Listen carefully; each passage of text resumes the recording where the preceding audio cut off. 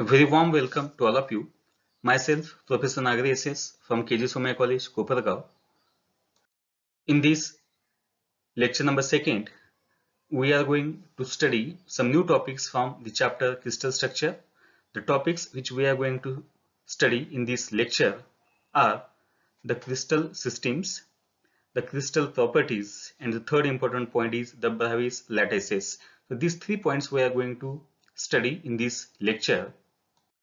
So first of all, we are going to study the important point, the crystal systems. In the last lecture, we studied what is meant by the crystalline compounds, what is meant by the amorphous compounds, what are the difference between these two compounds. Now, in this lecture, we have to study what are the different crystal systems. So there are 230 crystal forms possible and practically all have been observed.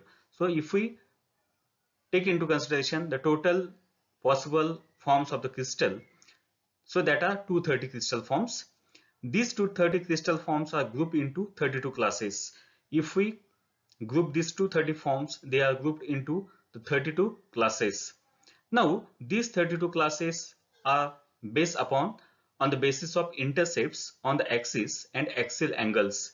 They are further classified into 7 fundamental crystal systems. So if we take into consideration the total crystal forms possible is equal to 230.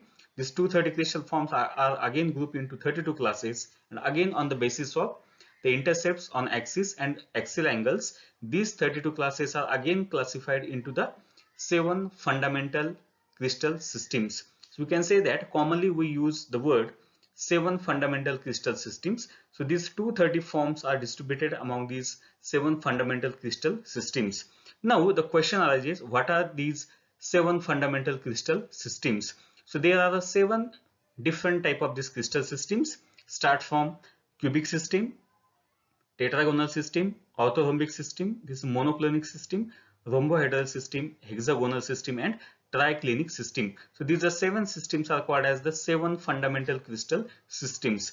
Now each and every these 7 fundamental system has a fixed intercepts ratio on the axis, as well as they have a fixed axial angles. They have the fixed value of these maximum symmetry, crystal forms, and crystal class. So we can look towards this system one by one. So the first system of this crystal system is nothing but the cubic system. So this system has the axis intercepts as A equal to B equal to C, and having axial angles alpha equal to beta equal to gamma equal to 90 degree. So if such a type of the intercepts ratio and axial angle is there, that system is called as the cubic system. So here is the figure for this cubic system. The 3 sides of this system, A is equal to B is equal to C, and all the axial angles are equal to the 90 degree. Now this system has the maximum symmetry as 9 plane of symmetry, 13 axis of symmetry, and crystal forms is equal to 36, and crystal class is equal to 5. The important examples of this cubic system is NaCl, KCl crystals, alums, and diamond. So all these compounds show the cubic system. The second important system is the tetragonal with axis A equal to B not equal to C, and axial angles alpha equal to beta equal to gamma equal to 90 degree. So this is a figure for this tetragonal crystal system, having 5 plane of symmetry, 5 axis of symmetry, and 68 crystal forms and 7 crystal class. The important examples are titanium oxide, that is a rutile structure, zirconium, that is a zircon, then cassiterite, that is a stannous oxide. So these are some examples of tetragonal system. So in this way we can say that each and every system has a fixed value for this axis intercepts along a different axis, as well as their axial angles. They have the fixed value of this maximum symmetry, crystal forms, and crystal class. Now these are their respective figures for these crystal systems. This is orthorhombic, this is monoclinic, rhombohedral, this is a hexagonal, and this is a triclinic. Now if we add together all the maximum symmetry, this crystal forms and this crystal class, so what happens? This crystal forms obtained in the nature is equal to 230. So we can say that this 230 has such a type of the distribution among these 7 fundamental crystal systems, as well as this 32 is nothing but the crystal class. So this 32 is again distributed among the various fundamental crystal systems. So this is an overview of the crystal systems, their different types, their axis and axial angle ratio. The next important point is nothing but the crystal properties. As far as any type of the crystal of a compound is to be considered, what type of the properties is associated with that particular crystal, so that we have to study. So the first important property of a crystal is isotropic and anisotropic substances. Now what is by isotropic and anisotropic? So let us look towards them one by one. The first is the isotropic substances. The substances showing the properties like refractive index, electrical conductivity, thermal conductivity, solubility, independent of the direction of measurement, are called as the isotropic substances. So if we consider the substances which shows some properties like refractive index, electrical conductivity, thermal conductivity, solubility, so that is independent upon the direction of measurement. So if we take these properties at any direction, we get the same type of the results. That's why these type of the substances are called as the isotropic substances. Now what are the examples? So the amorphous substances, all the amorphous substances shows isotropic properties, then gases and liquids. So these are the important examples of isotropic substances. The second important type is the anisotropic substances. The substances showing the properties like refractive index, electrical conductivity, thermal conductivity, solubility, different in different direction, are called as the anisotropic substances. Now in this case of this anisotropic substances, the properties which we measure are direction dependent. If we change the direction of measurement, we get the different results for the properties like refractive index, electrical, thermal conductivity, solubility. So these substances are called as the anisotropic substances. The important examples are silver iodide structure, then hexagonal crystal of ice. So these are the important examples for these anisotropic substances. The next important property of a crystal is polymorphism. Now what is by polymorphism? The property of a solid substance to exist in two or more crystalline forms is called as a polymorphism. If we consider a given solid substance, and if that solid substance has a tendency or a property to exist in a two or more crystalline forms, then this phenomena is called as the polymorphism.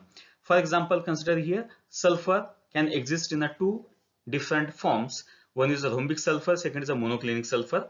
This carbon is again obtained in a two different forms. Diamond is there, graphite is there. In a similar way, this calcium carbonate has a two different forms, calcite and aragonite. Now, the polymorphism in elements is called as allotropy. As far as the polymorphism in an individual element is to be considered, it is called as the allotropy. So in this case of sulfur, this rhombic sulfur and monoclinic sulfur is nothing but the allotropes of sulfur. In a similar way, the diamond and graphites are called as allotropes of the carbon. So in case of the single elements, this polymorphism is to be termed as allotropy. Each polymorphic form is stable at particular temperature and pressure range. If we take into consideration the stability of these particular polymorphic forms of a substance, that can be stable at a particular temperature value and pressure value. So it has the fixed temperature and pressure value. The transformation of one polymorphic form into another takes place at a fixed temperature, which is called as the transition temperature or transition point. If there is a transformation of polymorphic form, one polymorphic form into the another polymorphic form, this type of the transformation is possible only at a fixed temperature, and that fixed temperature is called as the transition temperature, or it may be called as the transition point. So this is a second important property of a crystal systems. After studying these properties of a crystal, the next important point is the Bravais lattices and structure of crystals. According to postulates of crystallography, any macroscopic crystal of a substance is built up by repetition and by extension in all directions of a fundamental structural unit, which is called as the unit crystal lattice or space group. So according to the postulates given by the crystallography, if we want to study the formation of any macroscopic crystal of a system of a substance, how it get formed, so it get formed by the addition, repetitive addition, and by extension in all directions by the fundamental structural unit, and that fundamental structural unit of a particular crystal of a substance is called as the unit crystal lattice, or it may called as the space group. So this unit crystal lattice or space group added together in a repeated manner by some ordered arrangement in all possible directions to form a macroscopic crystal of a substance. The 7 fundamental crystal systems gives 14 basic arrangements which are known as the space lattice or Bravais lattices. We know the 7 fundamental crystal systems. So these 7 fundamental crystal systems gives the 14 basic arrangements. The 14 basic arrangements are given by these 7 fundamental crystal systems, and which are known as the space lattices or Bravais lattices. Now, what are that 14 basic arrangements? So let us look towards this particular table, in which the 7 fundamental crystal system is there. Their number of space lattices are given and the number of space groups are given. So first system is a cubic system, in which the number of space lattices are equal to 3, while the crystal forms is equal to 36. For tetragonal, it gives the 2 number of space lattices, while the 68 crystal forms are possible. For orthorhombic crystal system, 4 number of space lattices is there, while 59 crystal forms are there. For hexagonal crystal system, the 1 number of space lattice is there, while the 27 crystal forms is there. For rhombohedral, the number of lattice is equal to 1, while 25 crystal forms is there. For monoclinic, 2 space lattices is there and 13 crystal forms is there. For triclinic, only 1 space lattice is possible, while the 2 crystal forms is there. So if we add together all the space lattices of these 7 fundamental crystal systems, it is to be equal to 14, and this 14 is nothing but the Bravais lattices, which is called as the 14 basic arrangements. That is a space lattices or Bravais lattices. While if we add together all these crystals forms of a 7 fundamental crystal systems, that is to be equal to the 230, and this 230 is nothing but the all possible crystals forms which we studied in the initial slide. Now, the 14 base lattices, what are the structure of these 14 basic lattices, that we have to study. So for this purpose, if you look towards this particular table, it gives the total 14 Bravais lattices possible for all 7 fundamental crystal systems, their structure and their names. And this second figure gives the idea regarding the types of the different space lattices. So first system we consider here for our convenience is a cubic crystal system. So this cubic crystal systems has 3 different space lattices which are to be called as primitive, second is a body centered, third is a face centered. For this tetragonal, 2 Bravais lattices are possible. For orthorhombic, it is a 4 numbers are possible. For hexagonal, only 1 space lattice is possible. For rhombohedral is again 1, and for monoclinic, the 2 space lattices are possible, while for triclinic only 1 space lattice is possible, and these total numbers are equal to 14. So it is called as a 14 Bravais lattices. Now what is meant by primitive, what is by body center, what is by face center? So let us look towards the all these space lattices for this cubic system. So the first space lattices possible for cubic system is called as the simple cubic, or it may called as a primitive lattice, that is SC, denoted by the capital P. So in this space lattices, what happens? The constituent atoms, molecules or ions in a crystal are present at the corner of the cube. This is the corner of the cube. So this black dot indicate the locations of atoms, ions or molecules. So this is a location of these atoms, ions, that is constituents, particles present in this crystal. So in this simple cubic, they are present only at the corner of the cube. So that particular arrangement is called as the simple cubic lattice. The second possible type is body centered cubic lattice. Now what is by body centered cubic lattice?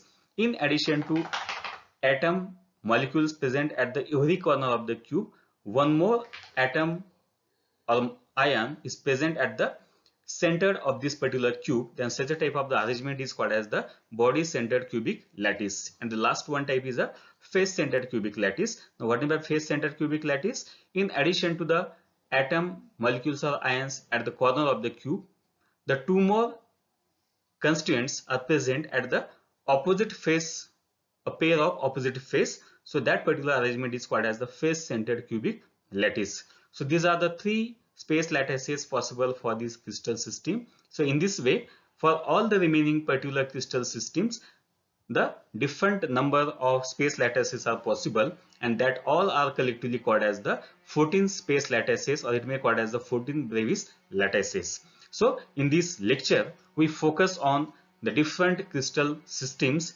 the crystal properties, what is meant by the space lattices, or what is meant by the 14 Bravais lattices, what are the types of these space lattices for different fundamental crystal systems, and what are the total numbers. So all that things we can study here in this lecture. Now the remaining point from this chapter we will study in the next lecture. If you like this video, please subscribe my channel and press the bell icon in order to get the notification for the upcoming important video lectures. So with this I stop here. Thank you so much.